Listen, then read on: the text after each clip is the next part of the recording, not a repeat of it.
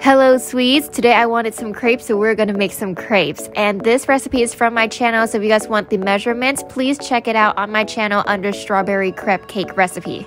I do think that crepes are one of the easiest things to make. You just need to pour the batter onto a hot pan. You don't even need to grease it because there's butter in there already, and after it's done cooking, it just slides right off. I will fill my cake with some vanilla chantilly cream, which is just whipped cream with vanilla bean. I wanted to fill them with mango and cream, but our mangoes are not ready to be eaten yet, so I'm going to replace them with oranges.